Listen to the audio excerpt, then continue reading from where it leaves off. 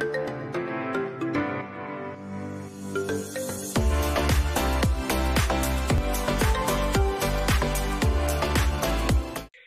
hi, welcome back to our Spotlight series. So today I have Monifa with me, who is a Liverpool student. She did the Gateway course into medicine and she's just started her first year of the 5-year section. So hi Monifa, thank you so much for giving your time today. Thank you for having me. Yeah, so you've had quite a really interesting route into medicine, a couple of qualifications under your belt there. Are you able to tell us a bit more about that? Sure. So I am a mature student, obviously, mature medics. Mm-hmm. Yeah. So my first degree was in social psychology, and I graduated in 2015 now, so a few years ago. And then after that, I actually did the graduate program, Teach First. So I trained with Teach First to become a teacher. I was then teaching for 6 years. I then did within Teach First, I did a postgraduate diploma in leadership because I kind of wasn't sure if I wanted to go into leadership in education. And then I just decided I kind of just didn't want to. And then I applied for medicine and here I am. Perfect, thank you. So when you did your Teach First, was there particular kind of subjects you were doing the qualification for? So I did primary school. So you then do like a bit of everything. I think for me, I like the idea. I really like building rapport with people. And I think in primary school, you see the same kids all day, every day. You get to know their families. And something that I didn't necessarily like about secondary school was that you had like 6 classes a day. You then only see their parents at parents' evening. Whereas like I had my parents' numbers, you know what I mean? Like with text, like I'd see how their kids were or emailed or whatever. So I actually just preferred like that a little bit more. So yeah, I did primary school. Yeah. And so you sound like you enjoyed that part of the job. So what made you think that staying in teaching wasn't really something that you'd like to do?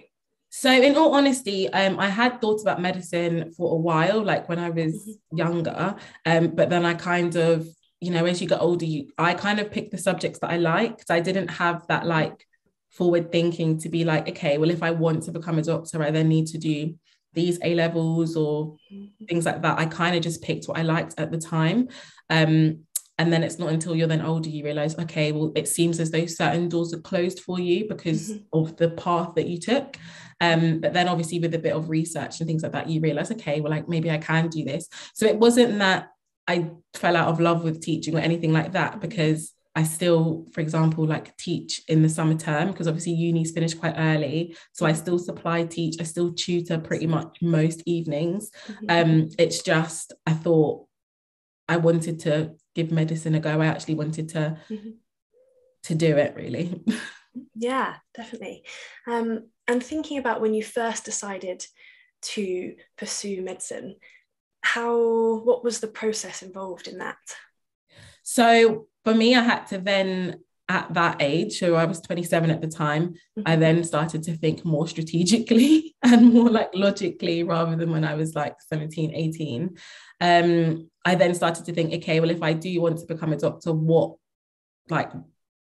does the route look like for me? Obviously, most unis want science A levels, and my A levels aren't in science, they're all in like humanities subjects. So that was my first thing. I then had to think about, do I really want to go back to studying A levels sort of like by myself, when I quickly realized the answer was no. So then I thought, okay, well, I'm going to apply for courses that do foundation years. For me, I didn't want to do an access course. There's nothing wrong with access courses at all. But I just wanted the stability of knowing that actually if I did a 6-year course, that I was then going to be there for 6 years, rather than doing the year somewhere and then having to apply and go through that process separately. But I think access courses are amazing, but just for me, that wasn't something that I thought would fit with me at the time. Yeah, and I think it's really important to talk about, because like you said, you think you get boxed in as you make choices and you go down paths, whereas actually there's not, loads of different options, but there are different options. So you can choose to take A levels privately, you can choose an access course, or there are courses with a gateway year that all designed to set you up with some knowledge before starting the main course.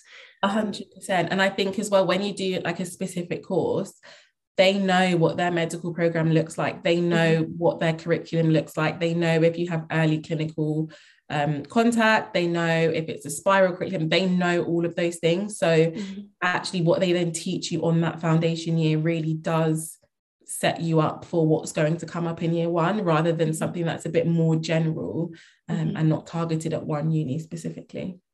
Yeah. So what did the process look like looking for gateway courses? Are there quite a few out there? There are. I was really surprised about the fact that all of them wanted something really different. So with medical courses, it's it's all kind of the same. Whereas with the foundation years or / gateway years, I was actually really surprised. So some of them, for example, still wanted you to actually have science and biology or chemistry A levels. But they, for example, would say that you could have, say, BBB, or do you see what I mean? So like grades that are slightly lower. Some of them would say, okay, you need to have this, but then you need to have something else as well. So, you know, the type of the area you live in or the type of school you went to, something like that. So obviously I had to discard all of those because I just didn't have those A levels. So I then looked for ones that put quite a big emphasis on the other skills that you could bring, because my take on it was at the time, okay, no, I don't have those science A levels, but there are so many other like experiences and so many other skills that I can bring to medicine and, you know, to the medical profession. So I looked at unis actually that focused on that. So then that's how I sort of like narrowed mine down. I mean, I did pick one that, like, looking back on it, I'm like, why did you even apply there? Like, you don't even fit the criteria. But I think you do kind of panic because you're kind of like, oh, I really want to do this. And because I was in a full-time job as well, you have to resign by certain points. Do you get what I mean? So you kind of have to know sort of like what you're doing. But yeah, that was my process. I kind of just looked at it really strategically. Where could I apply to? Where would I be more likely to get accepted to? And then, as I said, I had that rogue one that, yeah.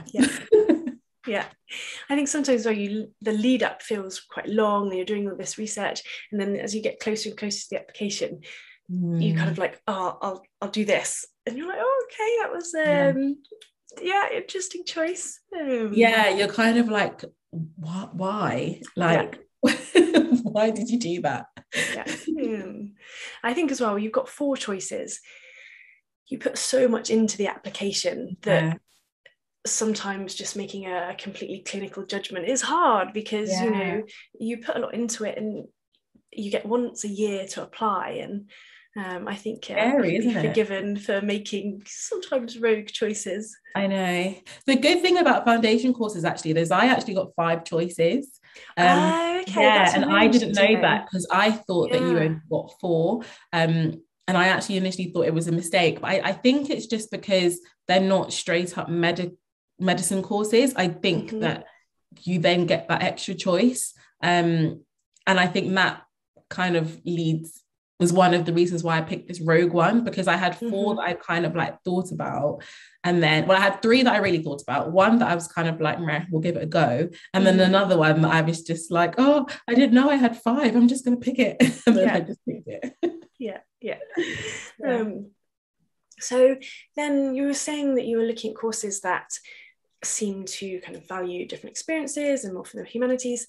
Did you feel like in the process and perhaps like at interviews that you got to actually show off the skills you had? Yeah, definitely. So in my so I had my one interview with Liverpool, because I did get an interview from another course, but I declined it because I thought, when I looked at it again, I didn't want to do it. So with my interview in Liverpool, they did ask questions that were quite general, you know, just your typical competency questions. So like, can you tell me a time where you showed blah, blah, blah, blah, blah. And it was quite good because it wasn't just specifically like you would have to use hospital examples. So I was really able to draw on, you know, my teaching experiences, or, you know, when I've led like youth clubs and things like that, because like, as I said before, like lots of those skills are transferable. One of them kind of like threw me and was just like, yeah, but in the medical profession, how have you? And then I think you just have to be really confident. And I just said, as you can see from my experience, I don't have a whole range of clinical experience. However, and then I kind of just swung it back like that, because I didn't want it to be, I wasn't going to lie and say, oh yeah, actually I did this, when I didn't. And I think that's sometimes what can throw people. I think I see all the time people say, I couldn't possibly get into medicine because, I've not had clinical experience, or I've not shadowed anyone. And I think it's not just about that, it's about the skills that you have and how is that transferable into the, not just being a doctor, but in the healthcare profession. Like, how would that help you? Yeah, and I think being confident in what those skills bring, being able to communicate with people, I think managing a class of primary school children is a huge challenge. And you've got safeguarding, you've got responsibility, you've got to be engaging though, and you've got to, it's a huge balance of skills. 100%. Did you have to do any entrance exams for?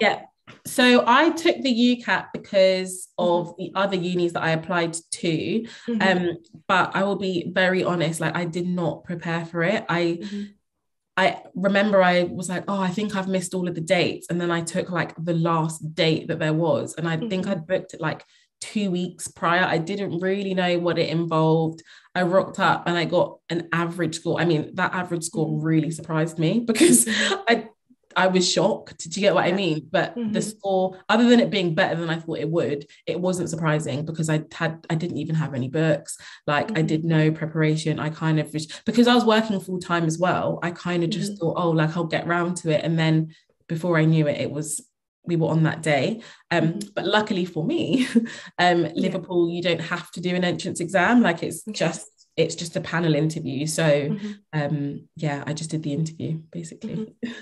And is that the same, do you know, for their kind of standard 5-year course? Or so I think for the 5 years, if you I think it depends. I think if you're a graduate applying for the 5-year course, I think you need to do GAMSAT. I'm not 100%, but then I think everyone else would do UCAT. I think, but you do the rest of them. You obviously do have to do some kind of, Yeah, thank you.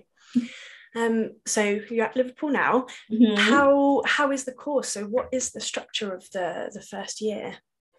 So I've just started my first year. So it's been good so far, a lot of information. So Liverpool is a spiral curriculum, which seems quite good. So I think you just do a little bit each year. You just go into a bit more detail each year.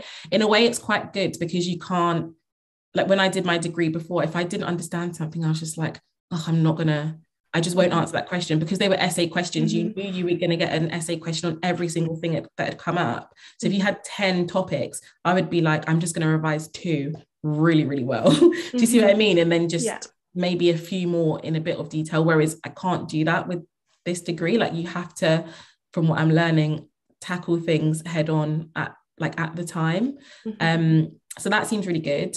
Liverpool's good because you do have early clinical contact as well, which is one of the reasons why I liked Liverpool too. I think, I really enjoy interacting with people. So I think I'm definitely going to really enjoy the clinical side of medicine.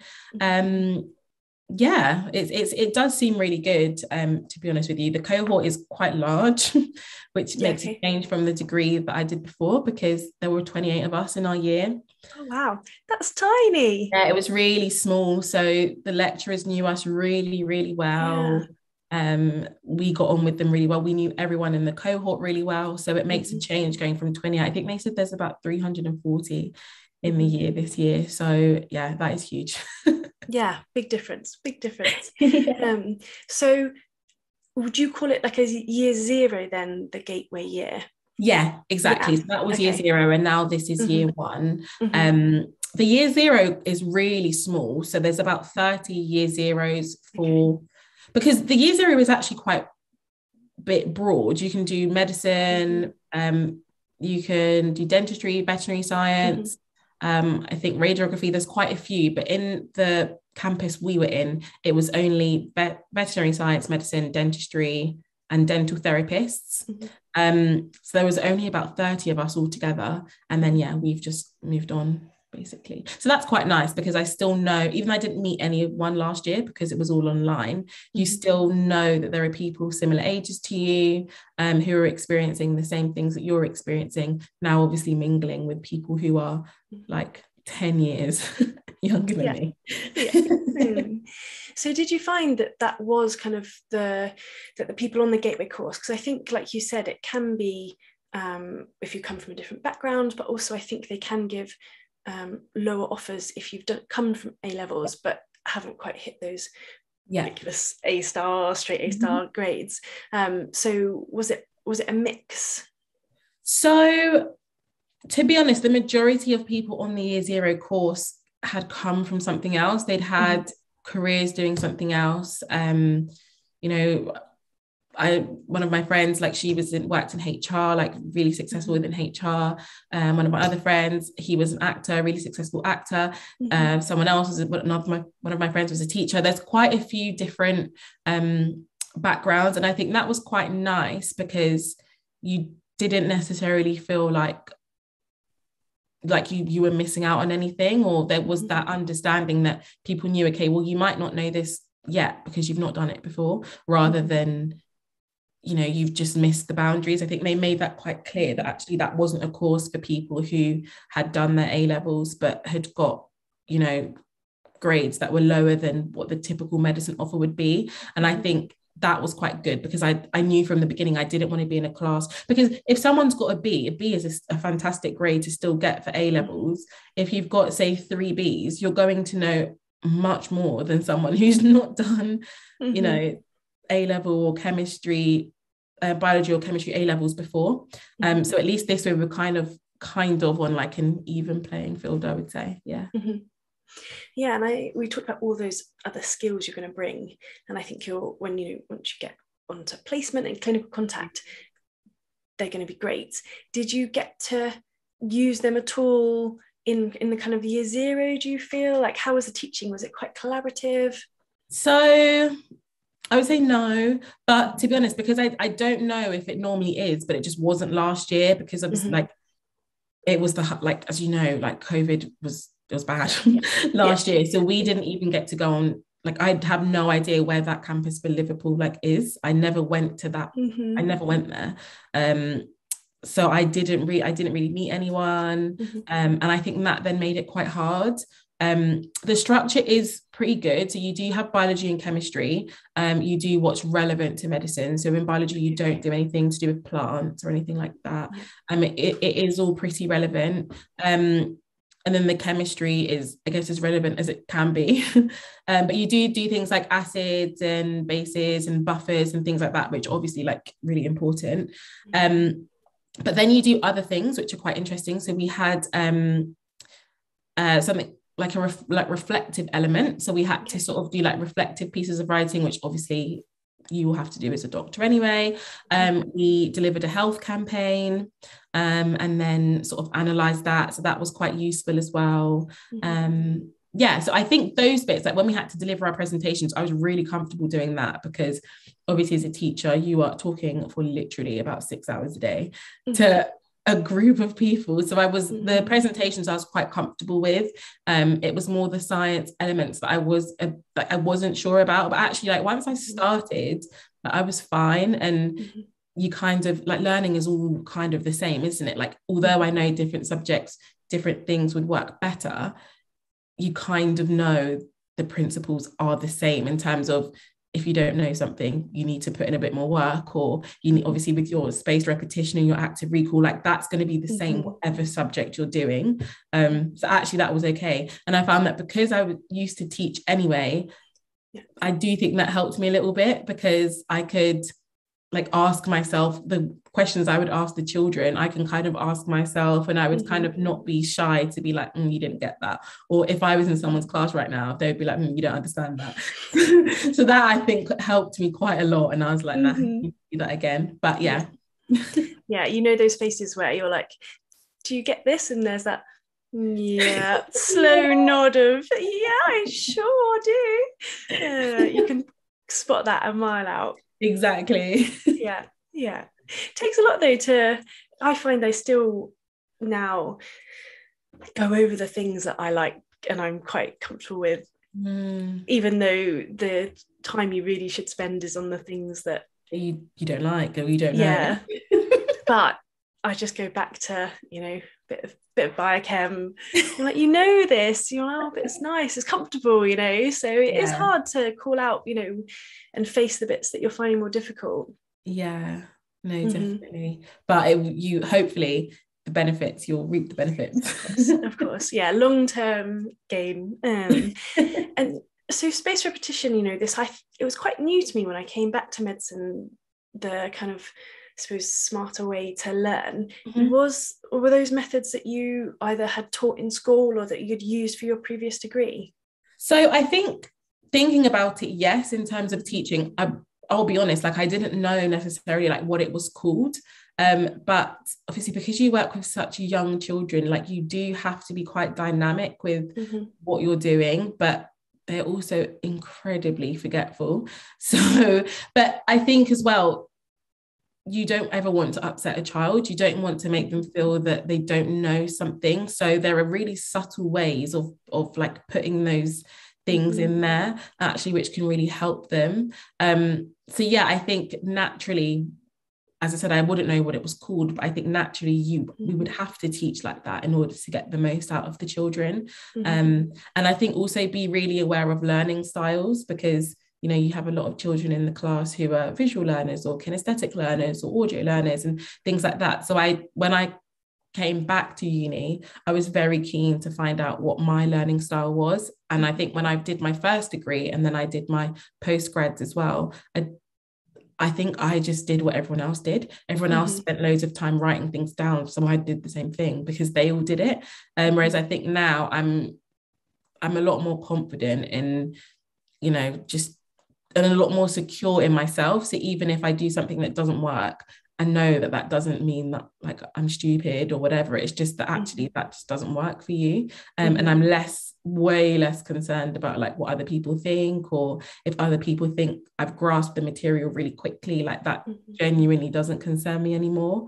But I do think that like teaching has really helped me with that, because I see every day how different people learn, or how quickly people pick things up, or how slowly people pick things up. But actually the end goal is generally 9 times out of 10 the same. They still end up learning and understanding the content. So yeah, I think it's quite a high pressure situation.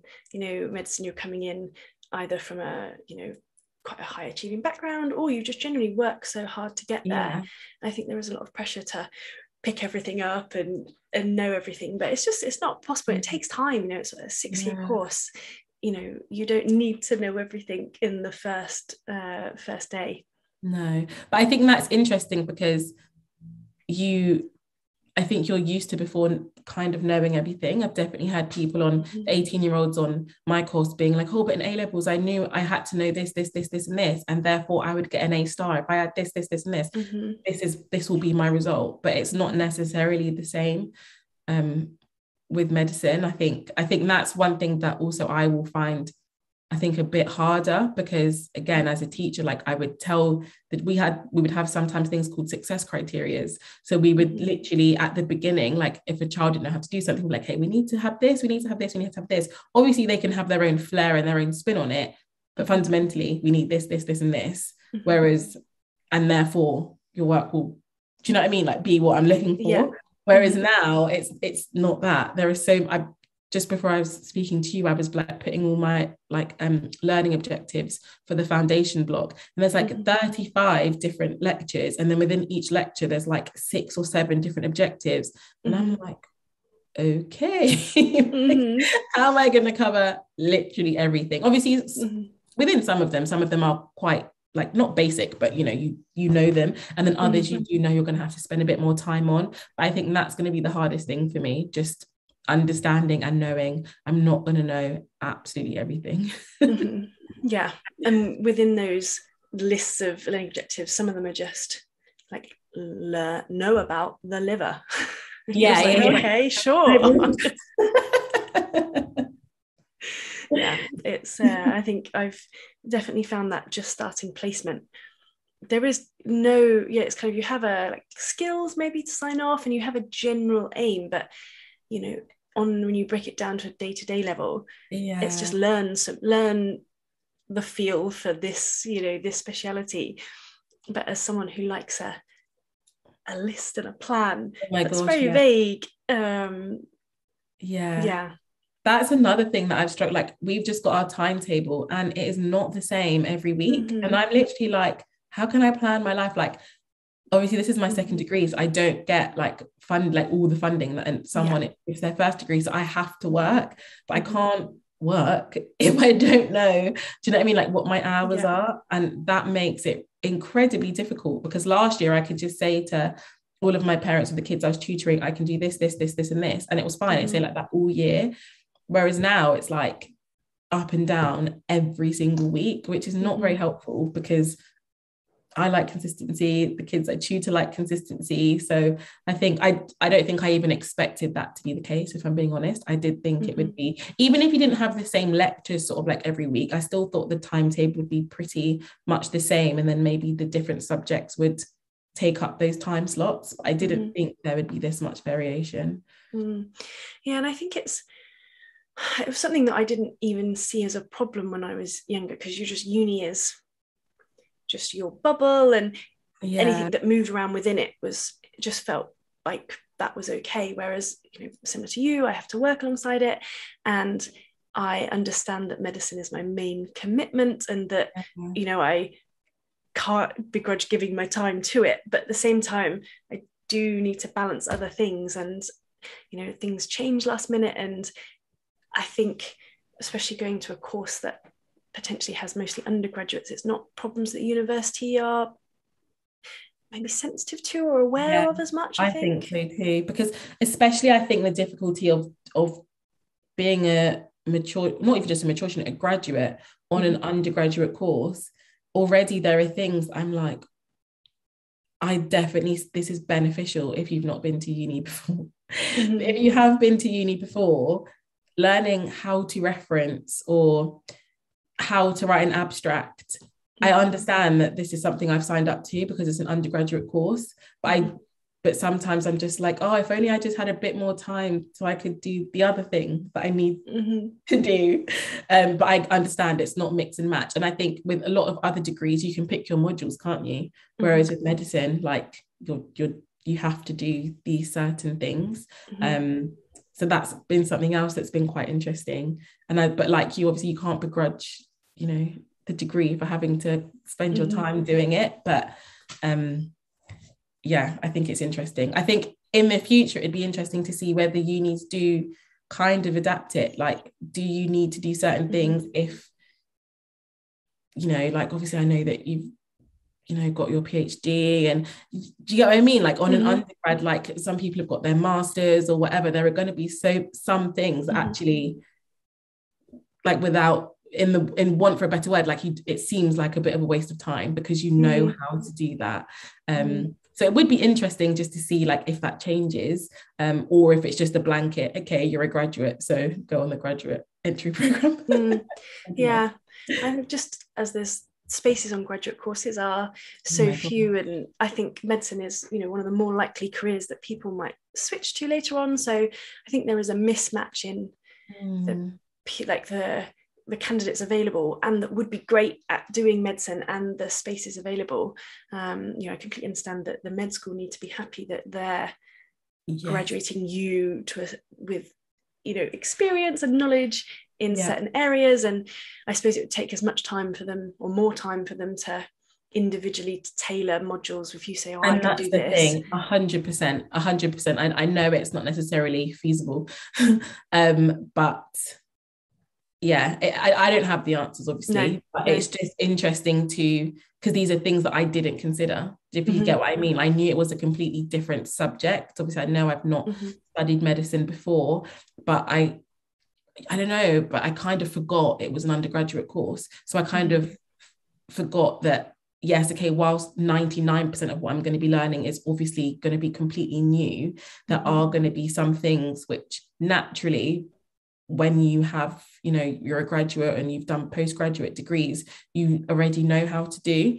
So that it's just food for thought, because Yeah. I think it'll be interesting for others applying as well to also then consider. I obviously, as we said, that the spaces on the graduate entry program are very limited, but I think it's just something to be aware of, that it is still is an undergraduate course. So there are still going to be things that you may know how to do already, but you will just have to do again.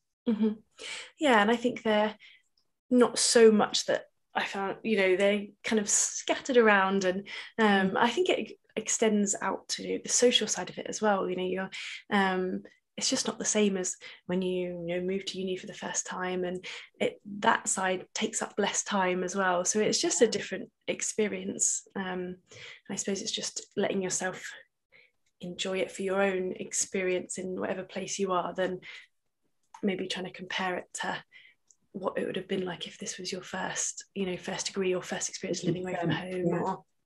Or but yeah, it's different. I think I still appreciate the extra time in terms of being on a 5-year course and going through, kind of being introduced to clinical things and having that time to get more exposure.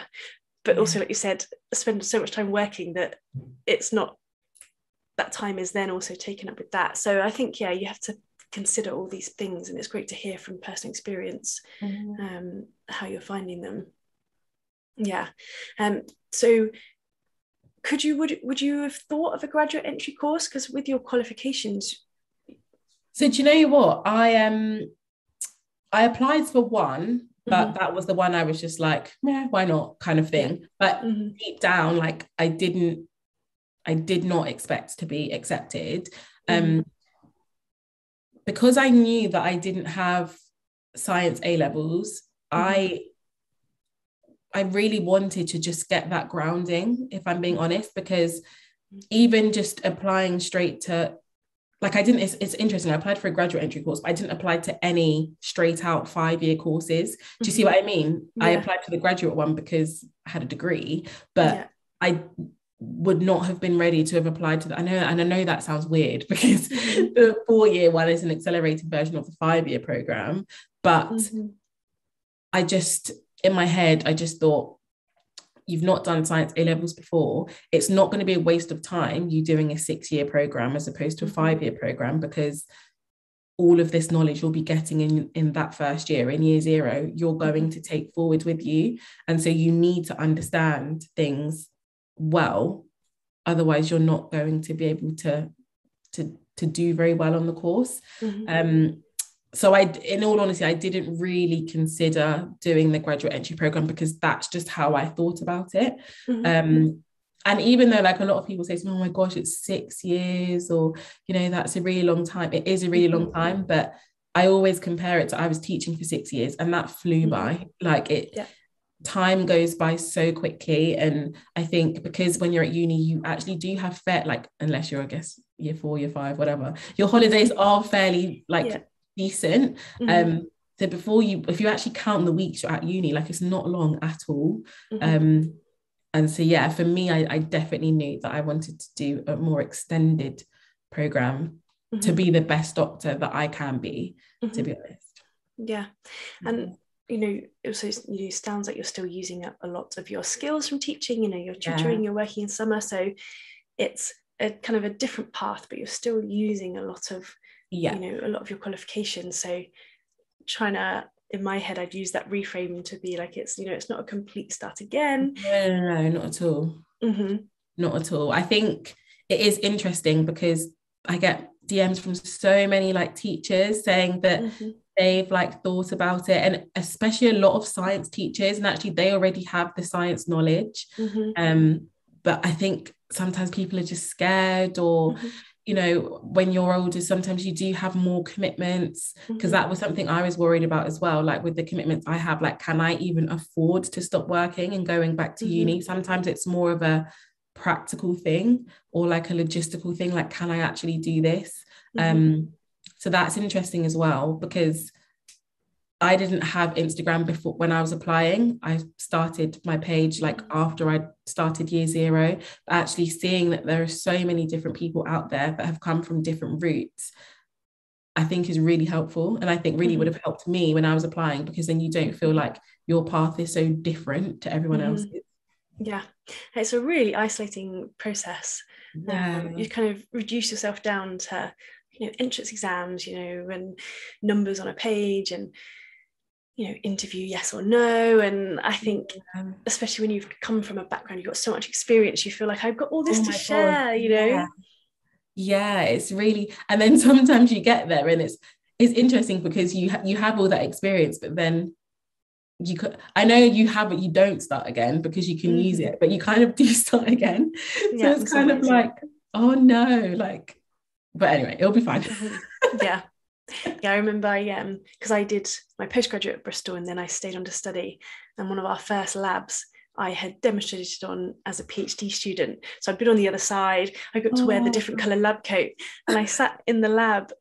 And I think I had to get maybe a bit of my ego in check of like, because I was like, oh, I know this practical, and just no one cares. You're just an undergrad in a sea of undergrads. Yeah. It's very humbling, isn't it? Like, yeah. It's really humbling.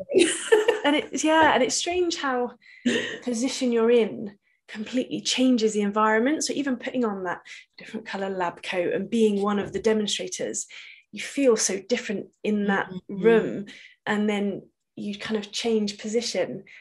And it was a really strange experience. And you kind of have to, just no one, you can't go, well, I used to do this, and it's a change of perspective. It definitely, I think it's interesting though, because whilst you don't want to be that person like, oh, before I just like lots of the 18-year-olds are so confused as to why you're there, because they can physically see you're not 18. Yeah. So you actually end up talking about it anyway, because then they're kind of like, oh, okay. They're quite polite about it. They're kind of like, did you take a gap year then? Yeah. And then you're kind of like, oh no, like I worked before. And then they're just generally interested. So you end up talking about it anyway, even though you don't want to constantly talk about it. But then I think it's interesting because with the environment that we've put ourselves in, the fact that we are on social media, you do get people asking you about your backgrounds because they might see similarities between you and them. So then you end up talking about it with that as well. You then do things like spotlights or the interviews. You end up talking about it. Do you get what I mean? So quite funny because you like you do end up talking about it quite a bit. But I think obviously the longer you spend away from what you then used to do, I think it will kind of like, I think it will fizzle out. Yeah. And I think once you have other things in common with people in your course, so you go on the same placement, you're in the same tutorial group, that then becomes your own common ground between them. So yeah, that's true. Yeah, because I think, when it was the same as when you first started, everyone says, oh, what A-levels did you do? It's kind of just that people want to they just want to find out about you, don't they? And they want to, yeah. So I think it's just that, maybe that version of that. Yeah, that's true. Yeah. So are you meeting people for the first time in person that you'd kind of studied with in the previous year? Yeah. So actually last week, Friday, quite a few of us, we just like went for some food, and that was really interesting because I'd never like physically, I'd seen some of them, but most of them I'd not physically met before. But I remember I was just like eating at one point, and I kind of just like closed my eyes, and I was like, oh, I know all their voices because we had teams together like every day, but we just obviously not physically met each other. So that was quite nice because even though I guess everyone was kind of strangers, you didn't feel like that because you did feel that sense of like security because you knew them, that you had that same kind of experience with them, and now you're all in the same experience. You're experiencing the same thing, sort of like being on this brand new course. Like, yeah. Yeah.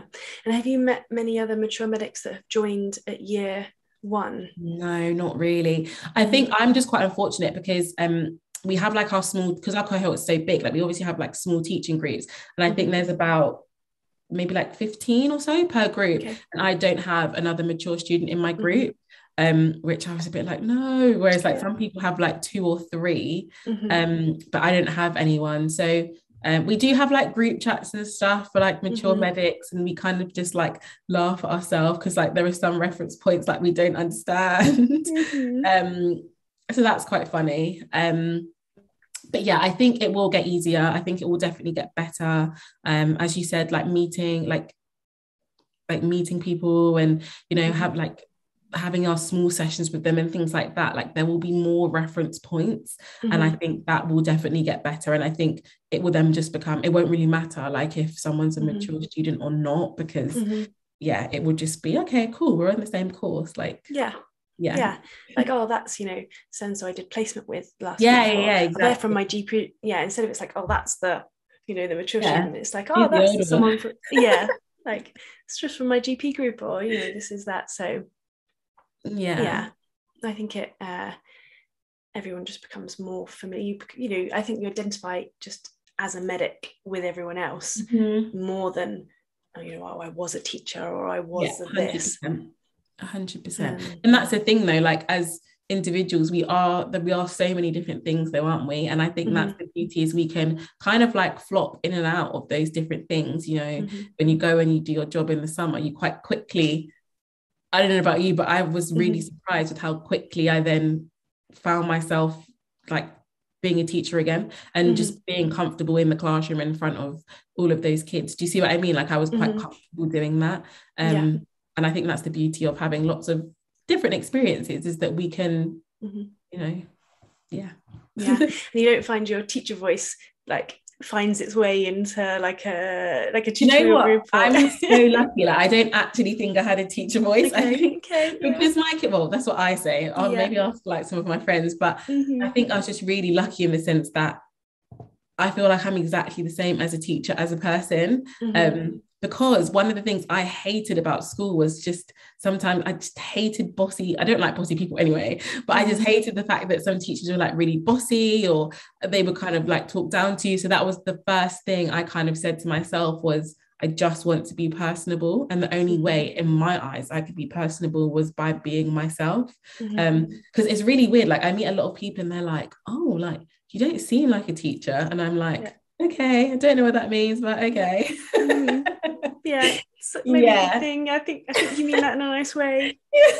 So I think that's, as I said, you'll have to ask like my friends or like my family. Maybe they'll be like, you definitely do have a teacher voice, but I think I'm the same.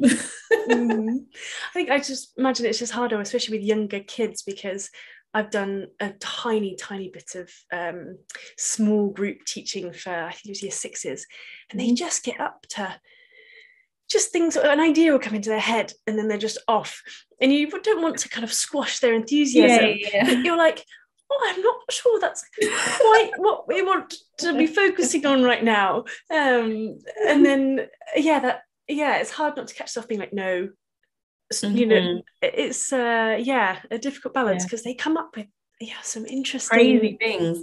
But that's why I loved it, and that's also why I love primary school, because there are like exams in primary school, but it's not like a GCSE, it's not like an A-level, so you know, you're not stressed like, oh, we've only got 10 minutes left, I don't have time for you going on like time for you to go off on this tangent, we need to bring it back. Whereas like sometimes in like primary school, I'd start a lesson, the kids would end up talking about something else, I'd get to the end of the lesson, I'm like, did not even cover any of those learning objectives, but you know what, guys, it is fine. So I get what you mean. I think they just don't have that. I think once, especially when you go to secondary school, they then start to be aware of themselves, and they don't want to ask questions, and you don't get that. They just come out with, you know, questions that put you on the spot, because like, oh, I hadn't thought of it in that way. Exactly. They want to learn, they're just so fascinated about lots of things. They say anything that kind of pops into their head, which is nice. I think that's really nice. And I think it also reminds you like not to take yourself too seriously. You could be having like a really bad day, but you go to school and you see those 30 children and they can't even remember if they had lunch, and we've just come back from lunch. Like, do you know what I mean? It's things like that. It just makes you laugh, and you're just like, actually, this is good. You know, it's not as serious as like maybe you're making out. Like, it's just relax a little bit, be in the present. Yeah. Yeah. Have you got any ideas about merging the two, like medicine and primary, like any outreach at all, or teaching sessions?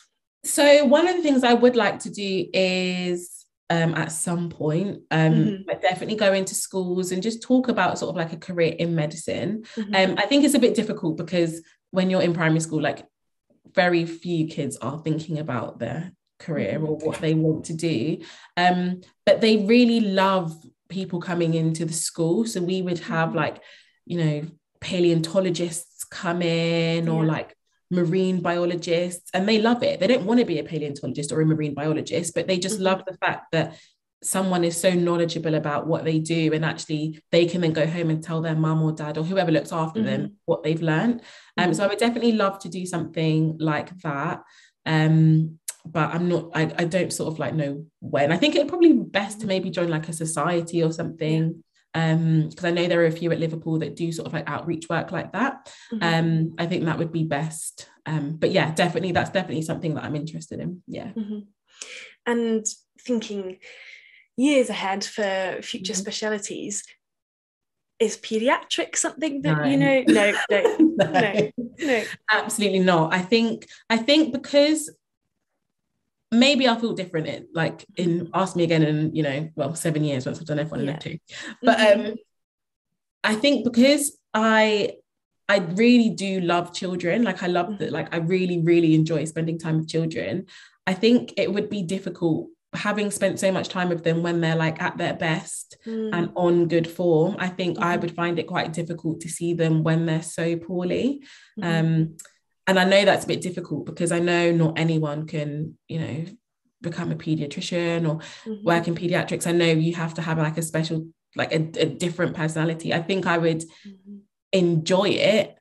I think I would be able to do it. I think it'd be obviously incredibly hard, but I think I would struggle at the same time because I think I would just be it'd be hard for me just to see them like so poorly. Just knowing how vibrant they can normally be. At school, like we have sometimes a lot of children who were like really poorly, having chemo, things like that. And it's just really horrible to see because it really just takes it out of them. It's a lot of the time actually as well, we saw family dynamics kind of like break down, those family relationships break down as well. So I think I'd find that quite hard, to be honest. I can pretty appreciate that. Any other specialities on the horizon, or just? So I really like the idea of palliative care. I know I've just said that.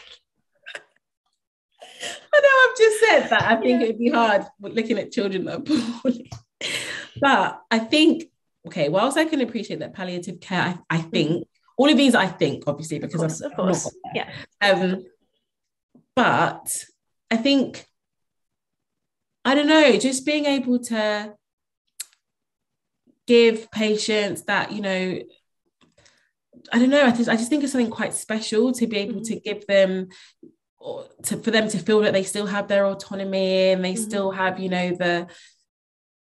that attention. Do you get what I mean? Like, I think I've been to quite a few, say like hospices, and actually the amount of time that doctors are able to spend with those in hospices, I think is a lot more time than, say doctors in hospitals and things like that. And I've had some relatives in hospices, and I think it really makes the difference when you've got doctors who can do their job well in a hospice. I think it makes all the difference for, those individuals in there and for those families, because it's not an easy time for anyone, and I can appreciate that. But I think it's needed. I think the thought of having someone end up in palliative care because there's nothing else for them to do, I think that overrides me thinking, okay, it may be quite sad. I definitely think you could really contribute a lot to that speciality.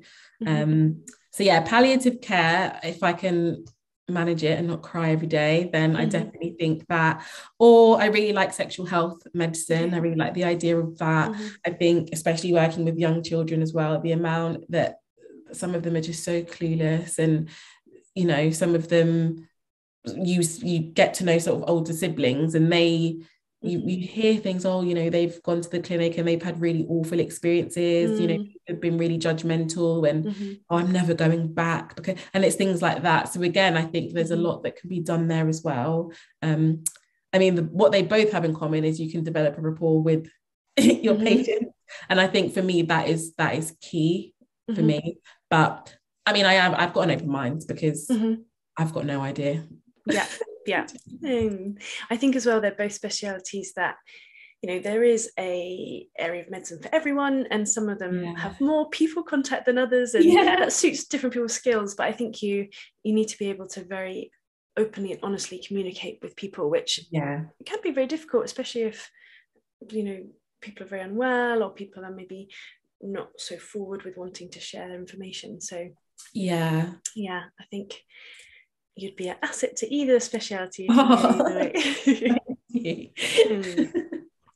So thinking about any part of the process, from deciding to applying to now, if you had any top tips that you've learnt that you know want to share with anyone, what would they be? I would say you're doing the process. Like, it's your process, it's your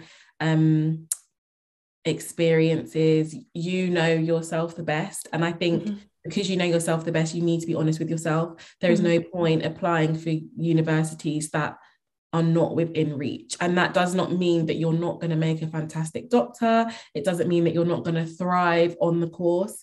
But I think too many people are focused on, you know, the name of the university or where the university is. I think you really have to sit down and think to yourself, where can I get the best possible chance of being accepted into?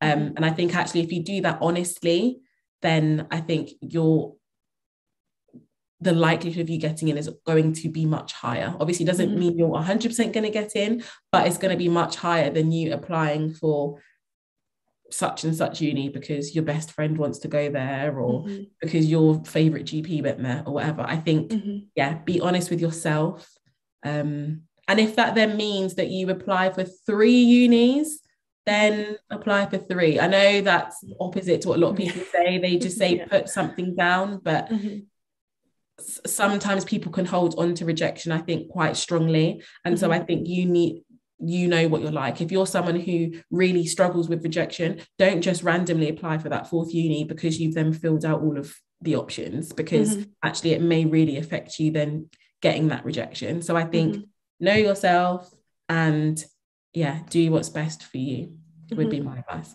I think that's really helpful for people to hear, and also just have confidence in what you bring. It might not suit every uni, and not every uni might appreciate what you can bring, and that's fine, because, you know, they all, you know, they're slightly different. But just because it's not, you know, your qualifications or your past experiences isn't something they look for, doesn't mean that you won't be able to utilize them and use them in a different place. 100%. I think that's really important as well. Yeah, perfect. Well, thank you so much for your time today. I think this has been the first time talking about the Gateway course, and actually just generally talking about there are different options out there, and you can use a different range of qualifications, and also you can take your time. Like, you don't just because you've got a degree doesn't mean you have to jump into graduate entry. You can kind of it's about doing what's right for you and what feels suits you best. So really great to hear. I'll link your Instagram page below so people can find you and follow along if they want to. And thank you so much for your time today. No, thank you for having me. It's been great.